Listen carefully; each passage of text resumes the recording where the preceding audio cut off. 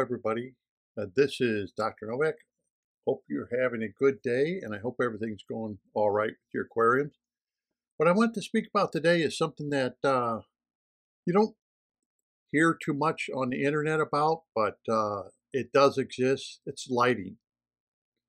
And the very downside of lighting. Now, as you know, I bought the Asta 120 lights from Amazon. And out of the 5 I bought, 3 of them burnt out or went dead within a year. And try to contact the manufacturer to no avail. They don't even answer. And I highly recommend that you do not buy anything from that manufacturer. But, it's okay if you turn around and you buy something and you have one person doesn't answer you. But what happens when it happens a lot? And what happens with these LED lights that they don't seem to be lasting? Are you having a problem like that? Now, I like to use LED lights. I go to the hardware store and you can use a lot of these LED lights that will perform for freshwater aquariums or a refrugum just as good as a very expensive light, like a Kessel light, for example. But what I'm finding out is that when I use these lights, they don't last that long, these LEDs. Some of them do, and some of them prematurely burn out or flicker or something else happens to the LED light. Maybe you notice that too. Even a brand like this, GE, these lights here, they're expensive.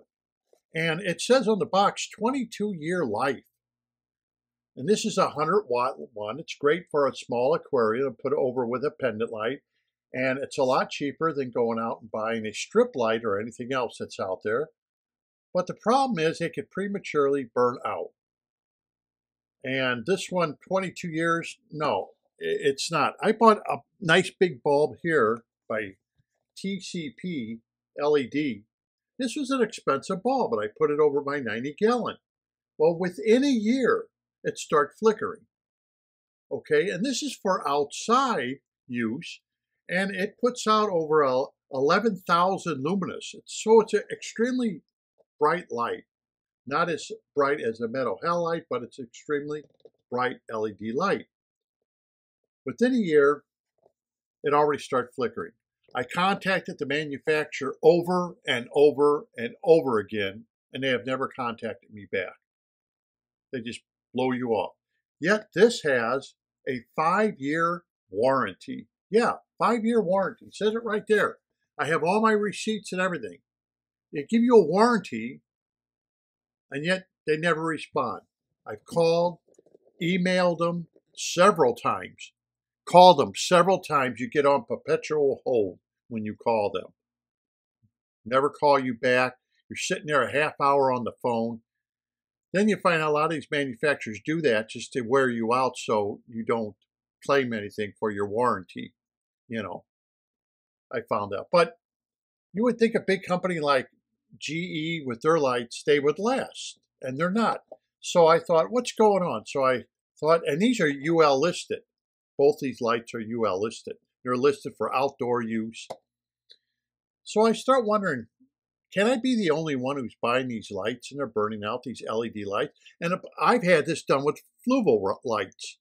I've had it done with 2 fluval lights where LEDs start burning out in them within a year's time. Like, what is going on with these LED lights? What good are they if lights are going to be constantly burning out? However, I didn't find the same problem with my expensive lights, like my Kessel lights. I didn't find that problem. And from my understanding, Kessel is pretty good about customer service. But why are the LEDs that you're buying at the hardware store or anywhere else off of Amazon, why are they not lasting? So when I did my research, I actually found a video of a guy talking about the same thing I'm talking about. And I thought, well, this is interesting. Let me find out what he has to say. And he turned around and started testing out LEDs. Why were they burning out LED light bulbs sooner than what they're supposed to? He says he's tried them cold. and they still burn out. He's tried them hot, they still burn out. He's tried them putting a fan on them to keep a breeze going on the LED light, they still would burn out.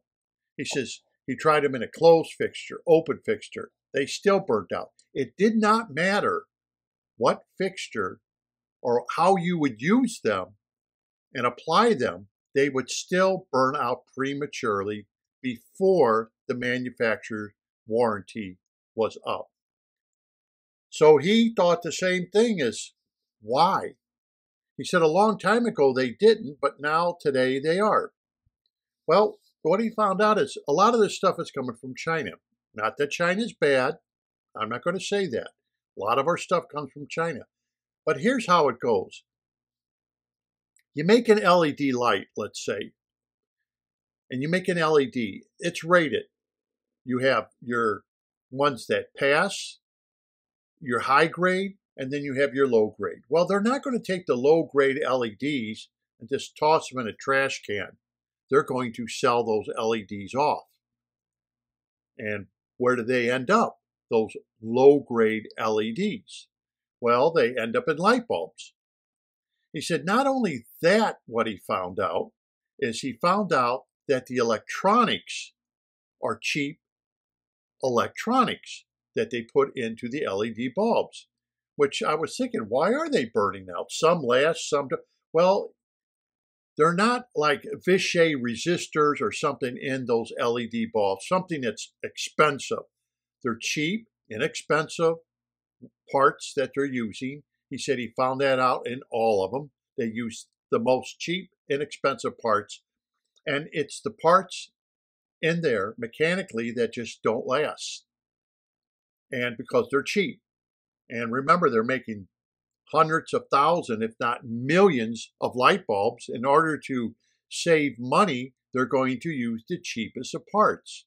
And they can give any kind of warranty they want. If they're not going to hold to the warranty, it's pretty well useless, especially when they say you have to keep your receipts and everything else. And he found out that is the cause. Cheap, inexpensive LEDs and cheap, inexpensive parts. So I start wondering, well, why is it that my Kessel lights, for example, or some of the other very expensive LED lights that manufacturers have, that I have, seem to last and go on for years? Well, they use more expensive LEDs, and they use high output LEDs, and they use more expensive parts, high quality parts. It's the difference. I mean, for a lot of us, I guess we have to think of, you buy a Kessel 360 light, it costs you $450, or you buy a Tuna Sun, that's a 40-watt Tuna Sun, and it's going to cost you $250. That's a lot of money for a light. And there's a reason why, I realized.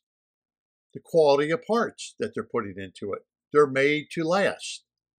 Kessel doesn't want a bad reputation, and people say, no, they burn out quickly, so they make them out of better parts. And they seem to last years, even though they only give a year guarantee, but they seem to last years.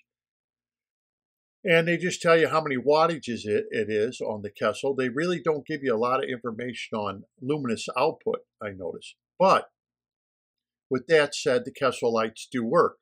I'm using a Kessel light over my antique aquarium right now, a 360 XE, okay? And it doesn't look as bright as some of the lights I use made by GE Ultra Bright. You know, to the human eye, it doesn't look as bright, but I go there, let's say by 9:30 at night, and I can see all the plants are photosynthesizing. Just load it full of oxygen bubbles, all the plants in the antique aquarium. I do use CO2, I'm letting you know, but I don't saturate the tank with CO2 because I don't even know what level it goes at. I'm not worried about that. As long as I'm adding some CO2 to the tank, it's good enough. That's the way I look at it. But I could see by 9:30 at night, the tank is just full of purling bubbles, okay? And that's with the Kessel. So to the eye, it may not look bright, but to the plants, it does. I also notice the same thing if you use one of those grow bulbs from GE that are for plants. They come in a green box, and they're going to have a reddish color to them.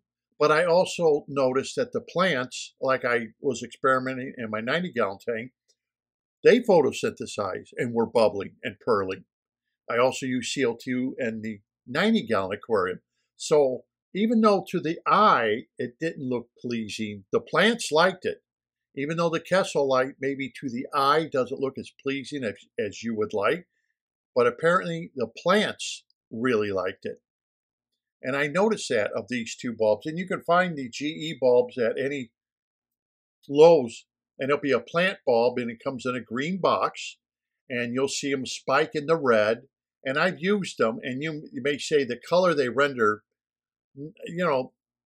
it's going to be a redder color, but the plants love it, and the plants will photosynthesize and bubble and everything else. It's not something I think that anybody will want to put on their aquarium because to the eye it doesn't look good, but the plants love it. So if you mixed it, it would be good. But my point is, I went off on a tangent, sorry about that, but my point is why are they burning out? Now, not all of them, but I know I bought several different GE bulbs, paid good money for them, and within a year they have burnt out or had problems with them within a year. Not all of them, but they do.